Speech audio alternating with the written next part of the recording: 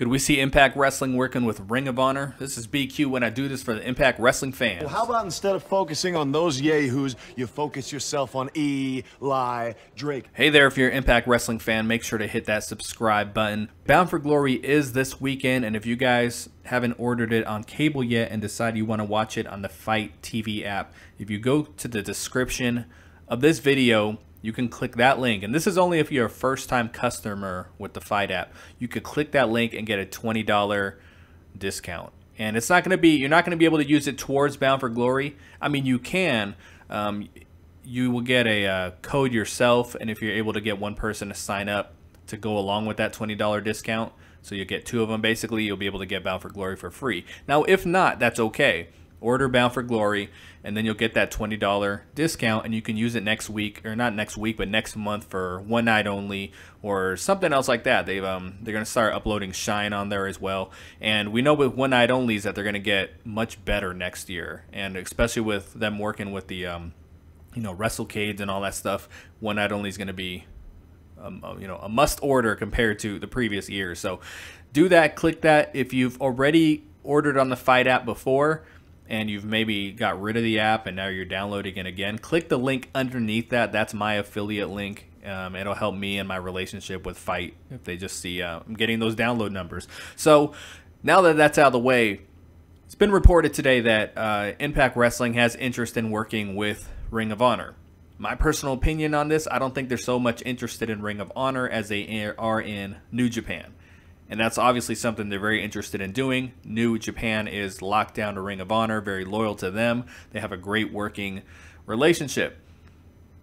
I wouldn't mind if this happened, if they were able to do something like this with Ring of Honor. However, I've stated before, I'm not a major Ring of Honor fan. There's some talents that I like, but there's probably not 3 or 4 wrestlers over there that make me personally want to turn on the TV. I'm really, for me, the matches are too long and very unrealistic at times, but I'd be okay with it. My only concern when you're crossing promotion, sometimes I think of the Lucha World Cup last year, where the Impact teams that were put together were very comedy based, especially Rockstar Spud, who had 2 badass opponents. I mean, tag team partners, Mil Muertes and Apollo.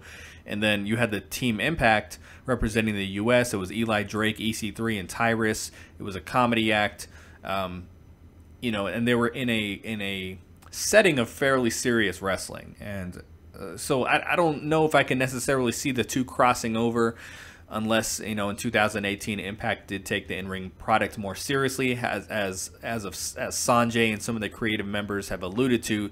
It's very possible that that could happen. But, you know, again, I think New Japan is more so on their radar, and they have something really good working with Noah right now, and I think New Japan sees that. And New Japan and Ring of Honor have a great working relationship. Ring of Honor is a very professional, successful company, but Impact does have a much greater reach than Ring of Honor does, so I still think that's something that would just really benefit all parties involved. And I know that Scott D'Amore in Japan recently, what's the word I'm looking for, apologized to Okada for how he was booked in TNA, and I think that's big. You know, I don't think you know, that's probably fairly unprecedented, actually, for someone from a company to step up and make an apology like that. I remember Dave Meltzer about a year ago, one of his, you know, anti-tweets, he said, and it was really uncalled for, but he said, he alluded to when Okada's with TNA, how he was treated, and said, talk about a lack of eye for talent. You know, and I never respond to him, but I did this one time. I'm like, dude, Vince has been treating, you know, wrestlers from other countries for clowns for years. You know, no one says anything about that, but they want to continue to hold this Okada thing. But for Scott D'Amore really to go out of his way to apologize, I mean, I think that's pretty unprecedented, actually. And with the working relationship they have going on with Noah, and, you know, obviously the Mexican companies, you know, it makes sense, and it would be a lot of fun. But we don't want to throw, you know, put too many hands in the pot, because then you have to completely change the style of wrestling. So leave your thoughts in the comments, folks, if this is something you want to see happen. I guess I'd kind of be okay either way. I'd be in support of it happening, because Ring of Honor is a well-respected company, and it can only help Impact to associate themselves with them.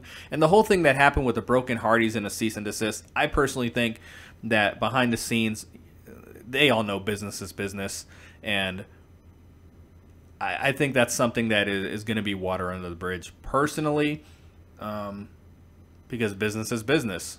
You know what I mean? It's not a place for holding grudges. If it makes dollars, it makes sense, if you feel me. So let me know what you guys think in the comments. Again, please hit the subscribe button. And Bound for Glory is this Sunday. Click the fight link in the description to get that $20 discount. You might be able to use it for Bound for Glory if you can get one other person to sign up. If not, you can use it next month to get that one night only free.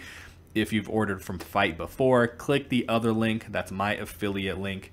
It'll help my relationship with the people at Fight, and everyone gets along really good. So talk to you guys soon. Pieces.